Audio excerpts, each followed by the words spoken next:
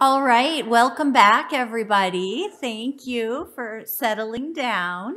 I'm very excited to initiate the next portion of the morning. And we have some really wonderful panelists this morning. You can see our website for more detailed bios of our speakers. First, we're going to hear from a team. Different. We're doing a different order. Okay. First, it's a good thing I know these people. First, we're gonna hear from a team that's doing some really interesting work, looking at implementation in the VA system. This is Ed Portillo and Martha Maurer, and they're gonna speak to us about examining appropriateness, acceptability, adoption, and fidelity outcomes of an implementation package to improve the rapid uptake of COPD care. So welcome. We're really excited to hear from you. Thanks so much for being here. Thank you.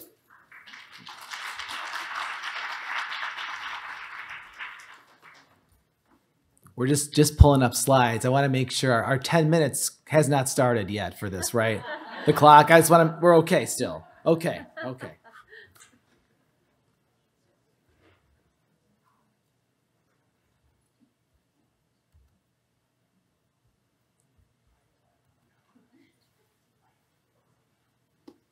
Okay, well, thank you all so much. My name is Ed Portillo. I'm a clinical pharmacist and a faculty member at our School of Pharmacy here at UW.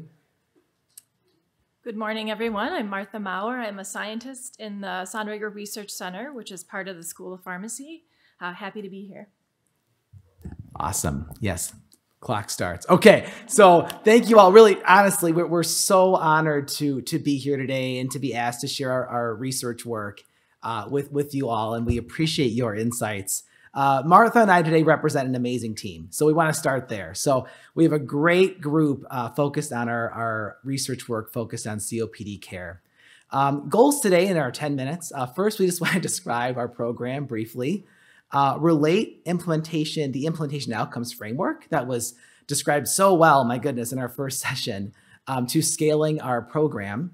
And then in the true spirit of D&I, travel back in time and fix all the mistakes we made, right? So I should state that better. We're going to explore lessons learned and apply knowledge gained for the future. I'm sorry, how did that get in there, right? So first, what is COPD care? So COPD care is a program that's within the VA. VA is the largest integrated medical system in the United States, 171 medical centers, a huge health system. COPD care integrates the interprofessional team to deliver effective COPD care transitions. How the program runs is when a veteran is discharged from the hospital or emergency department after a COPD flare, there's education provided in the hospital. And then what we do is our nurses contact the veteran within 48 hours of patient discharge and offer a wellness visit. This wellness visit occurs with a pharmacist and a nurse and the veteran. So it's an integrated visit where what we're really doing is taking proven evidence-based practices and bundling them into this 45 to 60 minute clinic visit. So these are evidence-based practices that we know work, right? But we're putting them into this clinic visit for our veterans. Part of this visit involves an action plan. So we're providing our veterans with great information on what to do when a flare occurs and how to mitigate their COPD flare. After this wellness visit, we have a follow-up visit. This is a brief 15-minute phone call where we want to make sure all these interventions we made a month or so later are being carried out, right? So it's a fidelity check in itself. And then an annual visit with our primary care providers. So did all this work lead to a change, right? And our primary care providers can then review the information that we collected and the interventions that we made and help to develop a plan moving forward. So we piloted COPD care in 2016 at one clinic with 16 patients, very small, and we had great outcomes, 0% readmission rate for 16 people, right? So very small scale. But we realized early on that what we were doing was changing how care was delivered. We were really strengthening connections across the VA centered around COPD management and really integrating services in a way that just didn't exist before.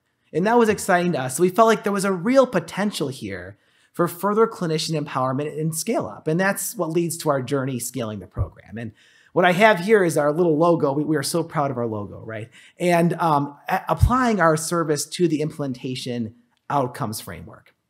So I'll describe our CALM expansion, where I feel like we really methodically tried to do this well and use our implementation outcomes framework. And then we'll go into the chaos that ensued after that. So thank you, Martha, for talking about the chaos. So the CALM, let's talk about the CALM. So in 2018, COPD care was named one of 11 promising practices across the VA, which is really exciting. So we were paired with one VA in Fayetteville, Arkansas, to scale this program to over a 1-year period. So our scale up was Fayetteville, Arkansas, as well as a few clinics in Madison. In 2018, I heard we're all beginners. I was a pre-beginner for D&I in 2018. Yes, so I attended my first short course, but one of the lessons I learned at that short course was an intervention will not be effective if it's not implemented well, right? And I kind of learned at that time this chicken and egg idea. And I realized, oh my gosh, like, what if this service fails, right? Like, what if the outcomes are not what I hope? Is that because the service itself doesn't work? Or is this because the implementation was poorly done? You know, so it's like chicken egg, right? I guess the service is the chicken. I don't know. But anyways, you get the idea. So we did this intervention with 2 aims. We wanted to explore clinician perceptions of this implementation package for COPD care and evaluate the training impact on best practices in the field. What we did is over 1 year, we had some introductory meetings with our colleagues in Fayetteville. They are amazing people. It was great to work with them. We implemented this web-based training over 4 months. It was all remote, all virtual, and you can see a visual of that training. We conducted the training over 4 phases. Nurses, pharmacists completed this training, and we had these phone calls in between each phase just to check in and ask some questions about how things were going. At the end of this, we also built a note template. Okay. At the end of this, we had an on-site visit, great picture of us from our team, right, in Fayetteville, did some quick simulations and they went live. So that was the 1-year methods for this. Looking at our like application of the implementation outcomes framework, we had a questionnaire that we developed and we issued it at the beginning of our web-based training, at the end of our simulations, and then a year later. Because we really wanted to know, is this being sustained? You can see here, the questionnaire was actually probably too long. Who are we kidding? But we covered a lot of aspects of the implementation outcomes framework: acceptability, appropriateness, feasibility, sustainability. And when you look at our penetration, you know, we actually had a lot of patients, 73 clinicians that we trained across these different VAs. So it's pretty good penetration for our first real scale up for this.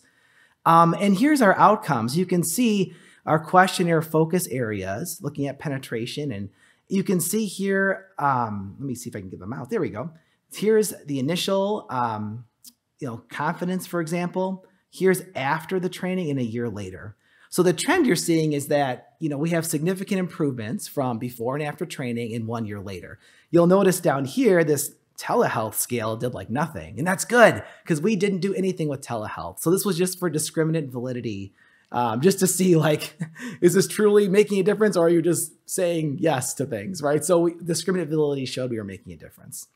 We also then looked at the outcomes of the program. So are we actually leading to a change in practice? And you can see, here in red, yeah, like practice changed from before versus after. Patients received different interventions, and that led to improvements in readmissions, which was great. So we were very fortunate that the implementation did lead to good outcomes, and we could track the whole process. So chaos now. Here we go. Thank you, Ed. So to continue the story, in 2019, the COPD care team reflected on what they had learned from the clinician training pilot that Ed just described. And despite all of the positive outcomes, they recognized that the pilot expansion took a lot of time. It took over 8 months, I think, and over 50 meetings. And they wanted to find a way to speed up that process and enhance the rate at which the service could be scaled up.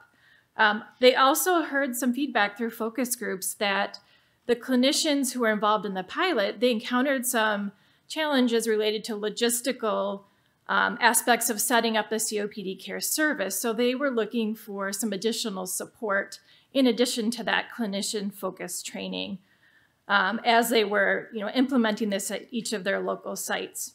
So in response to this feedback, and also in an effort to really optimize the efficiency of the program scale-up, the COPD care team developed this new comprehensive implementation package, the COPD Care Academy. So you can see here that the Academy not only involves that clinician training that they previously developed, but they added team-based collaborative learning. They added informatics support.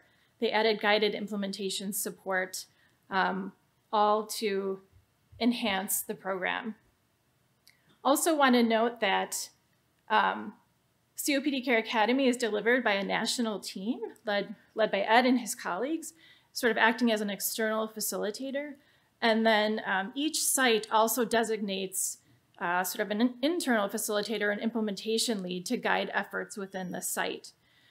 Something that's notable about the Academy is that it is completely virtual. So it is a 1 hour per week virtual synchronous, essentially a webinar or conference call over a 5-week period, where the national facilitation team leads the call with all the implementation leads.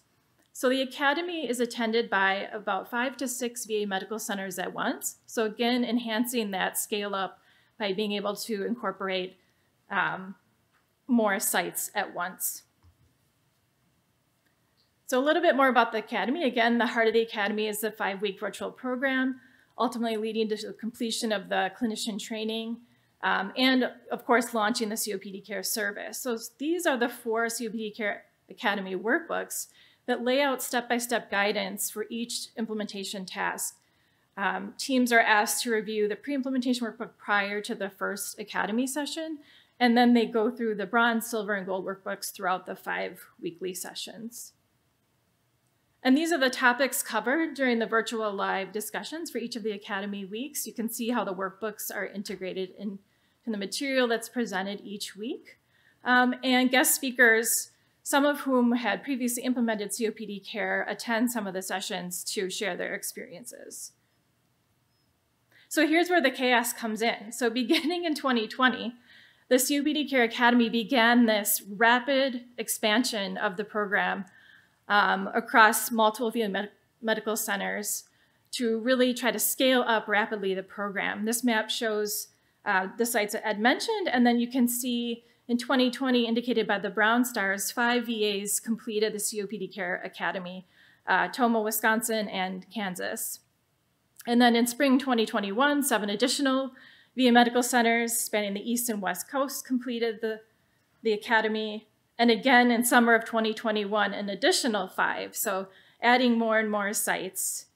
Early 22, 5 VA medical centers, the Gulf Coast area completed. And then finally, most recently, just a few months ago, 5 VA medical centers completed the Academy. So this gives us, in the span of 2 years, or maybe even a little less than 2 years, the COPD care service was scaled up to over 30 VA medical centers and clinics. And again, we all know this was during the time of COVID, which added to the chaos. So now we've had a chance to take a moment and reflect back on what we learned in that implementation. The first 2 cohorts that went through the Academy, cohorts 3 and 4, they participated in a structured interview about 6 months after they completed the Academy. So again, this was an opportunity for us to learn about their implementation experiences at that stage related to participation in the Academy. So these were some of the implementation outcomes we learned about from analyzing those transcripts of the interviews. Looking at acceptability or satisfaction with elements of the COPD Care Academy were rated very highly. And you can see that clinicians at over 80% of the sites were in agreement that the Academy content was delivered in an effective way. And here's a quote from a clinician speaking to the relative advantage of the Academy resources in supporting clinician training, which they hadn't had that support before. In terms of adoption, these data reflect high utilization of the Academy resources, suggesting that it was being adopted by the clinicians. In terms of appropriateness, clinicians at 3/4 of sites referenced the usefulness or the relevance of the academy, in that it helped them prepare staff to deliver COPD care. This quote from a clinician highlights, again, the usefulness of those workbooks I mentioned in providing that step-by-step guidance for implementing COPD care. And then finally, sustainability of COPD care was represented by over 3/4 of clinicians reporting the continued participation in post-academy working group. I think after the academy ended, I think on a monthly basis, clinicians had the opportunity to meet virtually and continue discussing clinical issues around COPD. And so there was this continued level of participation in that working group. And additionally, there's a quote here that mentions, again, this was an interview 6 months after academy participation, and the clinicians referenced that they were still accessing the COPD care resources and using them. So now we've had opportunity to reflect, and now we're looking forward to the next project phase, which involves the scale-up of COPD care to 17 VA medical centers. And our evaluation is evolving such that we've worked with colleagues in the VA to develop this tool called the Power BI, which is a COPD care data dashboard. It provides real-time data on sites' performance and certain COPD care service elements. So quick example, the percent of eligible patients that are referred to that initial wellness visit. So clinicians on site can see their progress on a daily basis and monitor it. These data, however, will also take us to the next level with our evaluation and give us an opportunity to look at fidelity outcomes in sort of more of a, maybe more of a rigorous way than we've been able to in the past.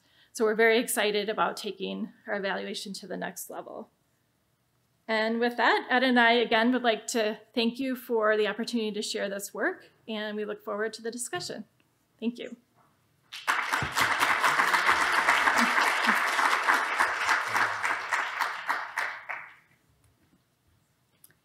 Thank you very much. We're excited to hear from our next guest team, which is Edmond Ramley and Susan Nordum Oliveira, talking about implementing large-scale data-driven quality improvement in assisted living.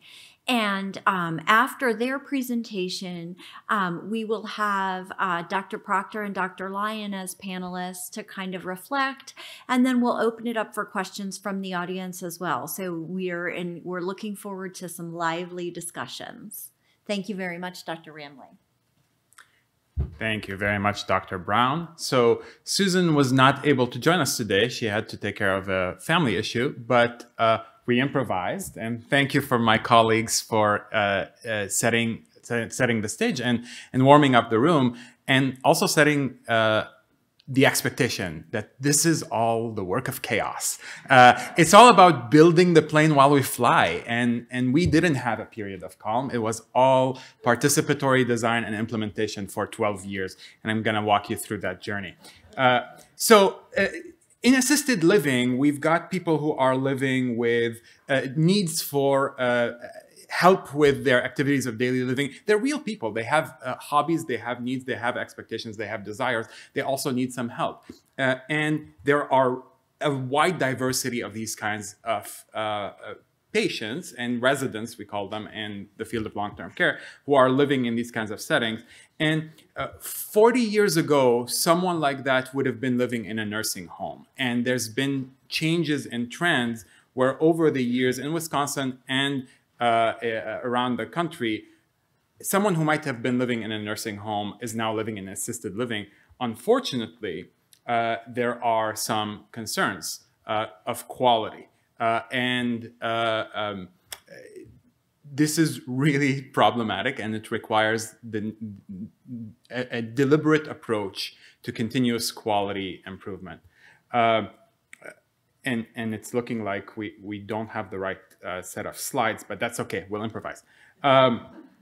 So the care of these residents is complex, and they require a deliberate approach to quality improvement. assisted living, unfortunately, unlike nursing homes that did not benefit from federal oversight and quality improvement support, which calls the need for a hybrid approach that brings together internal quality improvement to complement external quality assurance. And so 12 years ago, a group of public-private stakeholders in Wisconsin came together and formed the Wisconsin Coalition for Collaborative Excellence in Assisted Living. And this is an advisory group that has been meeting monthly since then. So hundreds of meetings, doing the real hard work of building the plane as we're flying, participatory design and implementation of an approach to ensuring continuous quality, bringing perspectives from state regulatory and payment agencies, the state provider associations that represent and provide technical assistance and support to assisted living community organizations, resident advocate agencies, as well as academic partners from the university.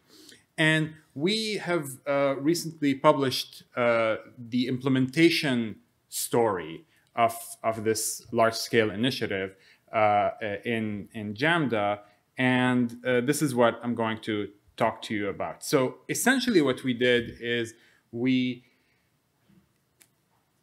came together and identified what were the needs of these different stakeholder groups and what were their the problems and opportunities in this industry, and how we needed a different approach from what had been done in nursing homes to ensuring quality. And they identified, again, through participatory co-design, a set of measures, self-reported at the organization level, as well as resident measures of satisfaction and quality of life, where we get the quality improvement structure, process, and outcome measures on a quarterly basis, and the resident satisfaction survey on an annual basis.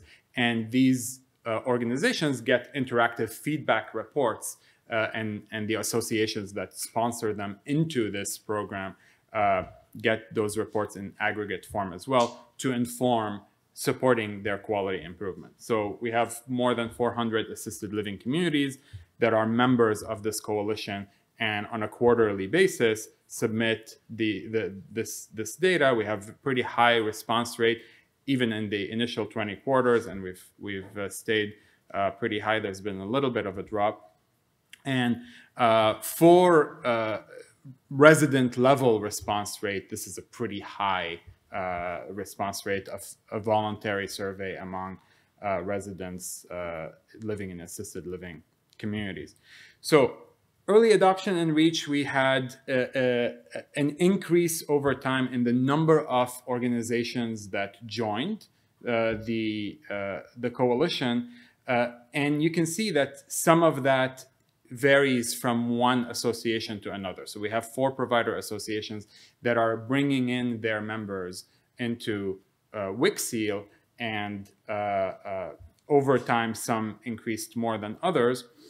Similarly, with the number of residents that were reached by being part of communities that are part of WCSEAL. In terms of acceptability and appropriateness, there's lots of ways that we assess that in collaboration with our advisory group. And I want to give you this quote from one of the assisted living communities that's sort of representative of some of the ideas behind this is an approach that is acceptable and appropriate for this for this setting. So I'll read the part in bold. By being able to search, compare, and evaluate data, we can better focus our efforts and resources, which allow us in turn to improve the quality of care of our residents. More broadly, just the fact that we were able to have a coalition collaboratively established and building something together among stakeholders from government and industry and resident advocates is really unprecedented in the country and unique. So even that, the fact that the coalition was acceptable, and also the fact that it was acceptable to have a set of common measures that all of these stakeholders agreed to build on for a large number of quarters and years is also evidence of acceptability. In terms of appropriateness, we started out hearing from stakeholders and from communities that the focus of the questions was mainly aimed more compatible toward communities that serve residents with advanced age, more so than communities that serve residents with developmental disabilities. So in 2015, we brought together some working groups and developed additional questions to address these, making sure that this is appropriate for a variety of types of communities.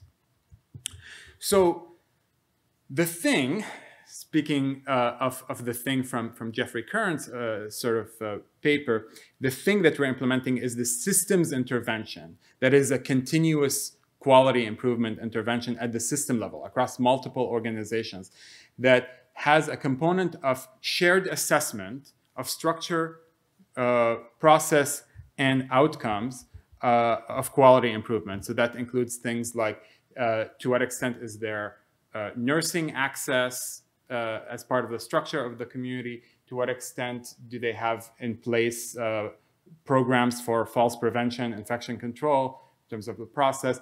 And what kind of outcomes do they have on falls and infections and other things like that, as well as self-reported resident quality of life outcomes.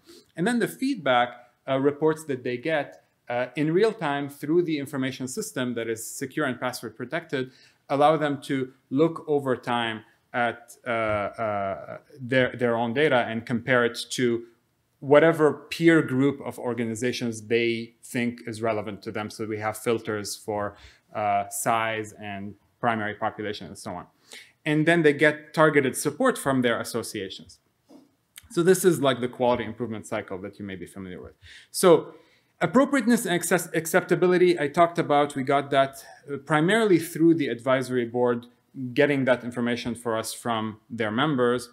And then in terms of feasibility, and we have more details in the paper about that, and I had more details about that in my other set of slides. But essentially, we had high feasibility in terms of the 800 communities that ever joined this program, 82% of them were able to do it. And then some of them disenrolled, which is a different issue. In terms of fidelity, members that stayed in good standing, there were 88%. And then members that stayed in good standing for at least 2 years, so 8 quarters, 71%. So that's the good news. The bad news is that we still don't have as much adoption across all of the eligible assisted living communities in the state of Wisconsin and ultimately around the country. So right now, this is just a Wisconsin-based initiative.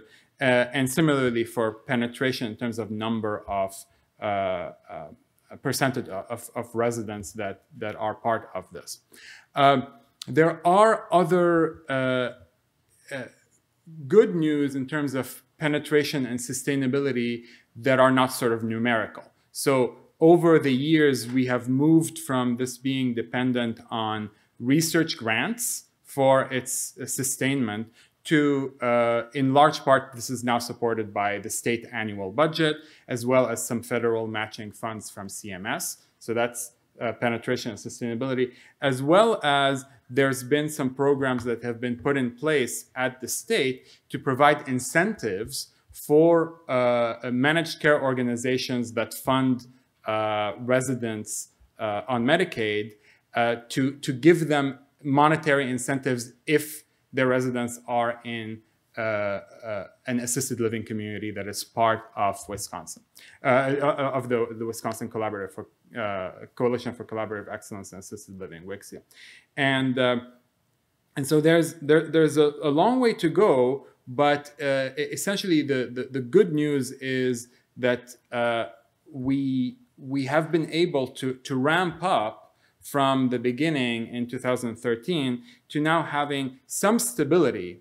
But the challenge is figuring out how to reach those organizations and residents that are still out of reach, both in Wisconsin and beyond. And I look forward to the conversation. Thank you.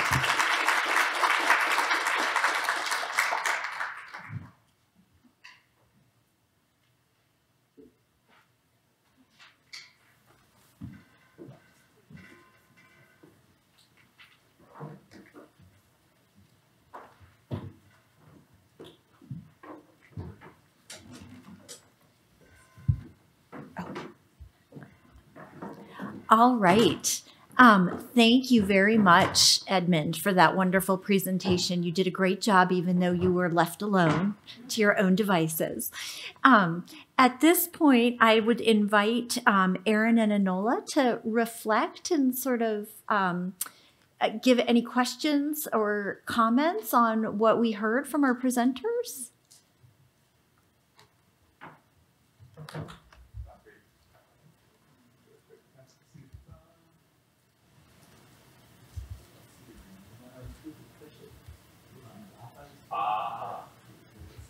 It's the upward motion.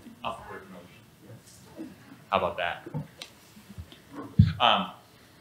These were great, two great presentations, and I love the sort of beginning of the highlighting with chaos and whether it's sustained chaos or whether it's chaos just during certain phases. I think that really resonates. Certainly resonated with me, and I think every project I've ever done that has felt chaotic.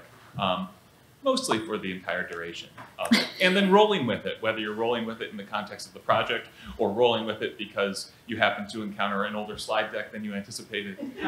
All of that. Good skills for implementation scientists. And I think another sort of theme, of course, was the potential for large-scale impact across these two different studies, which was also really impressive, yeah. And that's really the ultimate goal. Even if we're beginning with smaller stage implementation projects, I think we all have designs on getting toward, larger and larger scale ultimately, whether sooner or later. I also saw across both of these presentations lots of different implementation outcomes measured in one form or another, sometimes more qualitatively, sometimes more quantitatively, and I think that's fantastic and important.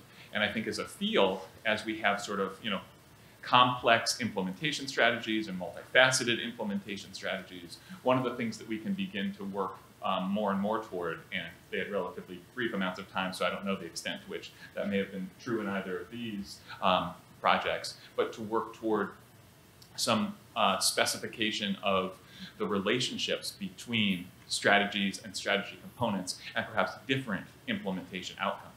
I think there's probably some strategies that are more likely to impact initial adoption, whereas there might be others that could influence things like appropriateness or some of those things that might be a little more perceptual in nature, and then of course still others that might affect the extent to which something is delivered as intended, i.e. fidelity.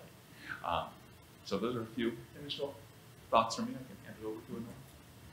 Thanks, Aaron, and thank you both for such interesting presentations. I used to advise people to not stretch their ambition so that they measured all the implementation outcomes, including scale up, which is an important addition to our thinking about implementation outcomes. But kudos, you did it. I'm going to have to change my perspective about that. It is possible, and you did it very, very well with, as Aaron said, a lot of variety in your measurement approaches.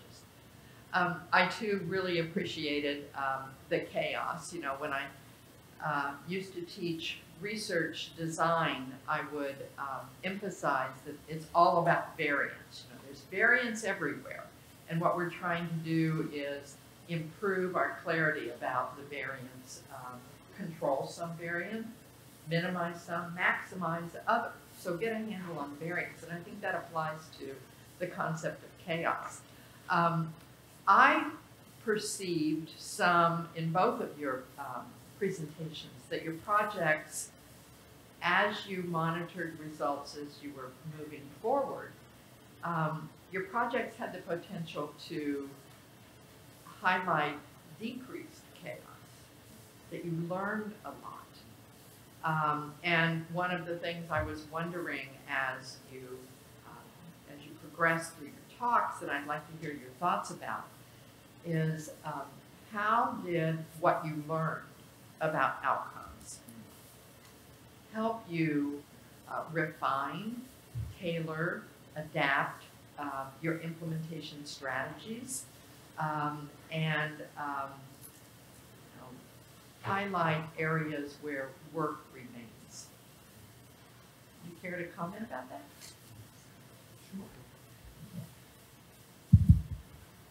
That's a great question. Is it on? Can you hear me? Yes. Okay. The phenomenon of mics. So it's a great question, and it dovetails to what we were talking about earlier about the dynamicity, right? And context dependence. So yes, the answer is yes. And I'll give one example. So one of the things that we learned.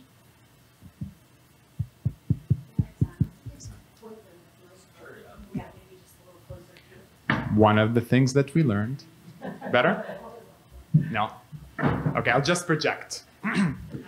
So one of the things that we learned even early on was that there was only so far that we could get with the centralized interactive assistance from a help desk to help with technical issues related to using the information system and doing sort of the assess and feedback pieces of that assess, feedback, support, and adapt loop. And we realized that the role of the associations as not only sponsors of these organizations into the program, but also as sort of shepherds, and making sure that not only were they doing quality improvement, but they were also being part of the program with fidelity was important. And so that led us to formalizing some of the membership rules and formalizing some of the strategies and best practices that we were seeing some of the more successful associations using, and spreading them to the other associations, and sort of saying, being part of this program means doing these things. And so that came directly out of us learning from the differential implementation outcomes that we were getting from organizations that were part of different associations, and what was working and not, and sort of formalizing it at the central level as an implementation strategy, if that makes sense. I hope the details to that are in the paper that you referenced, which I confess I haven't had time to read. And if they're not, I hope you will really highlight that, because it speaks to Peg's earlier comment about the fidelity and adaptation in response to ongoing data receipt. Yeah. That's an important and healthy tension. Absolutely agree. So the paper right now is telling the summative story, but going back in time, yes, and telling the story how it unfolded very well could be another paper. Yeah. All right. Okay. Can you hear me at all? Yeah. Kind of? Okay. It's very close to my mouth. That's good. Okay. So I appreciate the question. Thank you. And it's a great opportunity to reflect, right? Just like Edmond did. So in that initial, I feel very fortunate that we were able to measure the aspects of the framework so well on that initial implementation, because that was really our only chance to do this with one VA. And they were such great partners. I mean, I reflect back on this. I'm like, wow, like they were willing to meet 50 times with us. Like, who does that, right? That was so nice. And like, they were so invested on making this program work, right? So the irony of this whole thing was, while the program was designed that we were supposed to be the like external experts in this program. I think we learn more from them than they learned from us, just truly.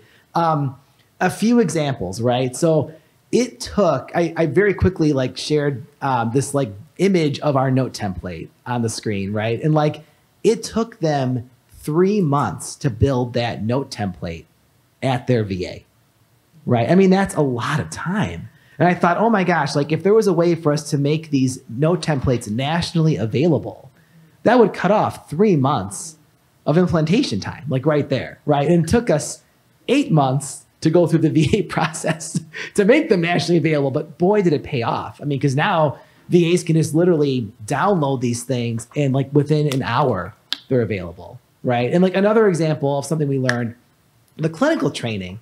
And I share with you we had 4 phases of training and everyone did the training. Then we had phone calls and that took 3 or 4 months. And we realized afterwards, wow, if we could just really relay to sites the importance of just for 3 hours, closing the grids and doing a seminar series for their training, we could take 4 months of time and turn it into 3 hours of time and it's done, right? And we also realized we were owning the training process externally. We were the ones doing these calls and we really, that's really not as effective as having a train the trainer model where the site owns the training and there's someone then that's really elevated to a lead role that keeps this going as clinical care changes. So those were 2 examples, those 2 little things cut 6 months of time, but we never knew going in. And it was thanks to the Fayetteville team for their willingness to go through all these hoops for us to realize it. Yeah, I mean, Martha, I know Martha looked at so many transcripts up for this. Oh my gosh. So maybe you have things to add as well. Yeah. Sure. So I think the one thing that I would add is regarding the note templates. So in addition to analyzing the transcripts, we had an opportunity more recently to do a participatory design evaluation where we actually met with some of the sites that had been interviewed, and we were able to dig much deeper into some of their challenges and barriers. And regarding the note templates as an example, we learned that there were challenges with integrating the note templates into the workflow of the appointment. And so subsequently, we didn't have time to present all this, but we've been developing additional strategies to help improve how to integrate those templates. So I think as we keep moving forward, there are more opportunities to integrate new strategies. Yeah, thanks for the question. Yeah. Yeah, I think that's so great because if we knew how to implement well at the outset, we wouldn't be in business. Right. We wouldn't have quality gaps. We wouldn't be stuck with, I'm not sure, it's 17 years. There's a recent paper that I'll reference tomorrow that shows that in cancer, it's now 16 years. Progress. Yeah, we ticked off 1 year in so many years of doing this. It's really important to capture the process as we go, to learn, and then to, the future of this work really depends on all of your contributions because you're learning valuable lessons and minimizing the chaos that other people facing similar implementation challenges will face. So we're narrowing the chaos. Learning, for example, what's different about the sites that where penetration is still a challenge? What's different? How can we compare the sites that it went well with and those that are lagging behind the others?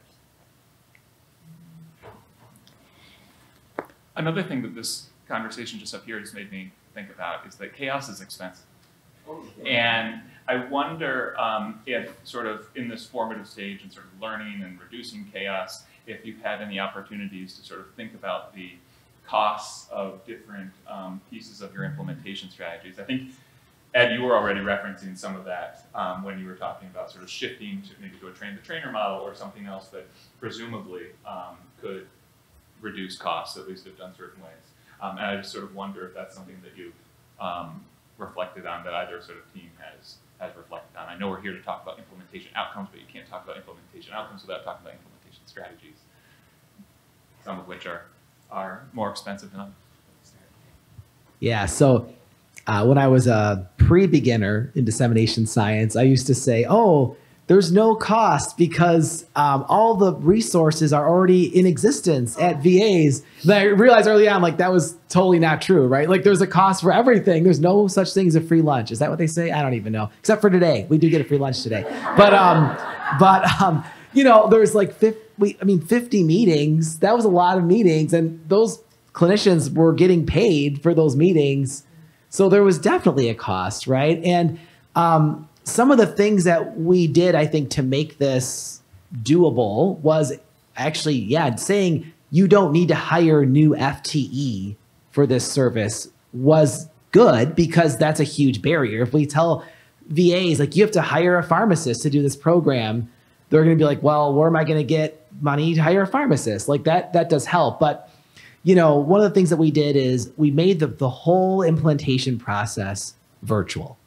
And we did that just by darn luck, because we had no idea COVID-19 was coming, right? But we knew that the expense of travel would hinder our implementation. I mean, even scaling this to Rockford, Illinois, and Baraboo, clinics locally in our region would have been hard without virtual training, because you have to travel there. It takes time and money. And so the virtual training and the virtual facilitation that we did as external facilitators, I think, was very helpful. And what we learned from our first expansion was the idea of like team-based problem solving virtually. That was a really powerful tool. And so what we did when Martha was describing, you know, our scale up, is we intentionally made this a cohort experience. So we had 5 VAs all doing this together and all discussing at least the same tasks. They were all different places, but discussing the same tasks so that they could problem solve together. Like, oh, like, we had this issue. And then a VA in DC might say, oh, you know, we did this to help with that. So that team-based peer-to-peer facilitation, I think, was really helpful. I don't know, Martha, if you have anything to add to that. No, I don't think so. I think that. Okay. Great. Great, and if I can just pause for a second and highlight something that your last comment beautifully illustrated. You know, one of the things we called for in the 2011 paper was looking at the interrelationships among implementation outcomes. And I heard in your recent comments that, you know, if you could show ways to minimize the cost, that probably had an effect on acceptability. Yeah. It probably had a huge effect on feasibility. It probably had a huge effect on sustainability, and probably ultimately scale. So we lack data to show those precise the empirical basis for those relationships. But that is a really concrete example of a point that I made that might have seemed obtuse. And I just wanted to take advantage of the opportunity to use your statement to help clarify that. Thank you.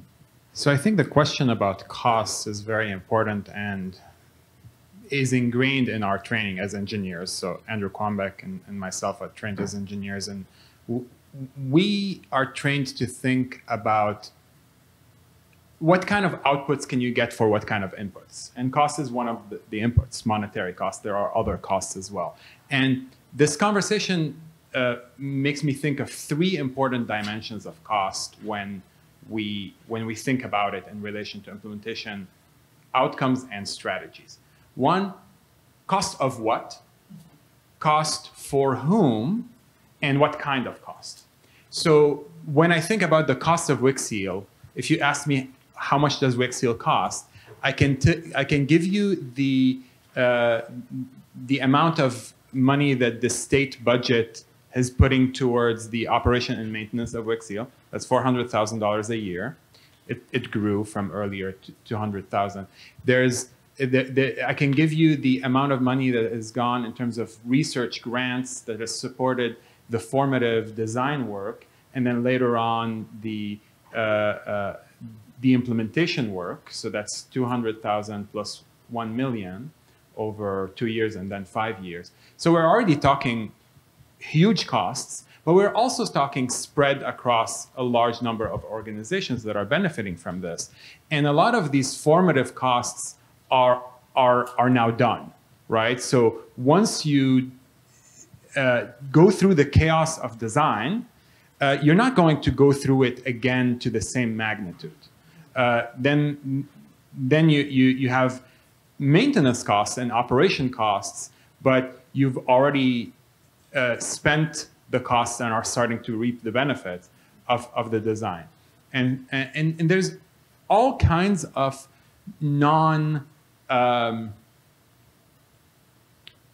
explicit costs, people's time, right, to be part of these advisory group meetings every month for 12 years.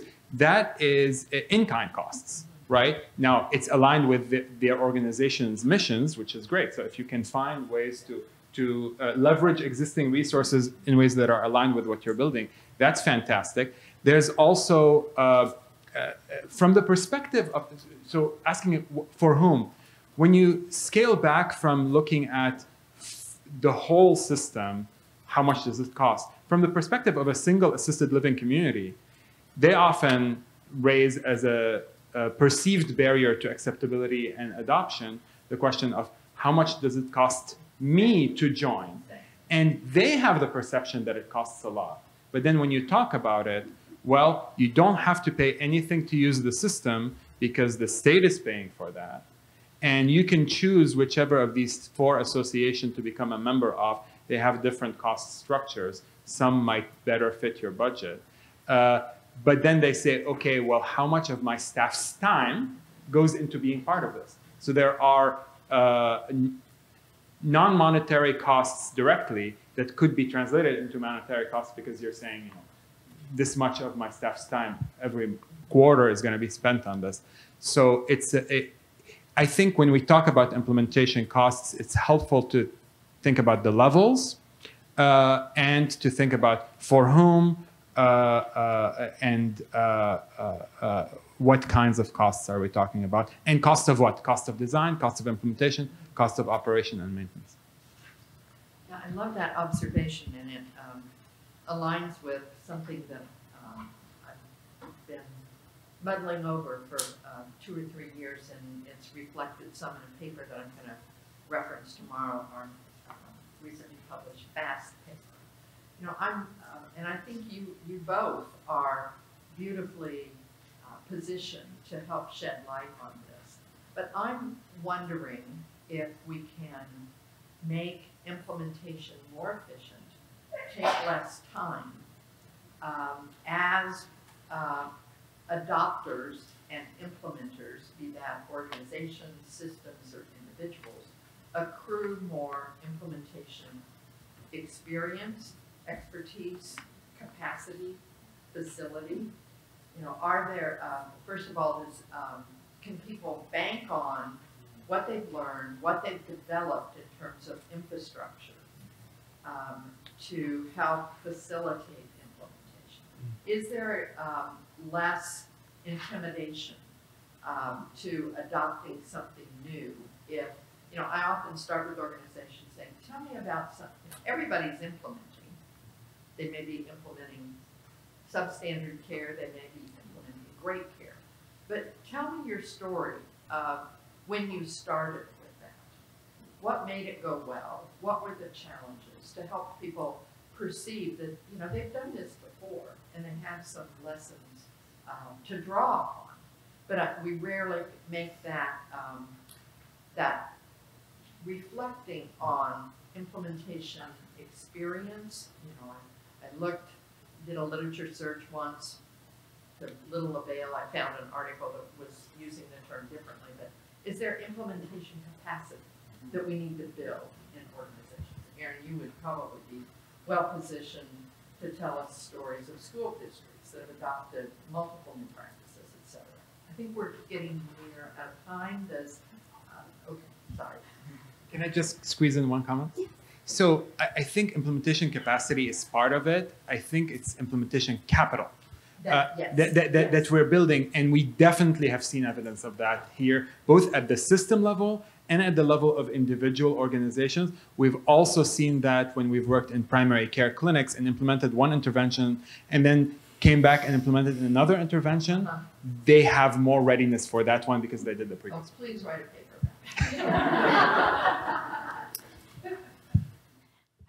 This concludes this panel session, which has been really wonderful.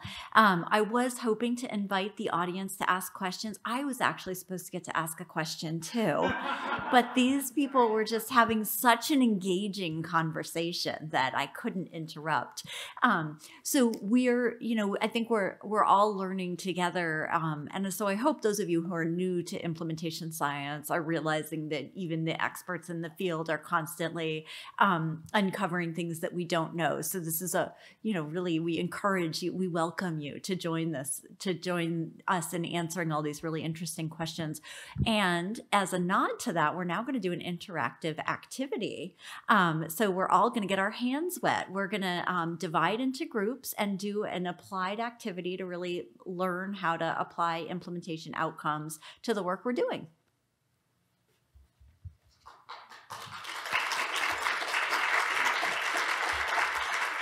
Thank you.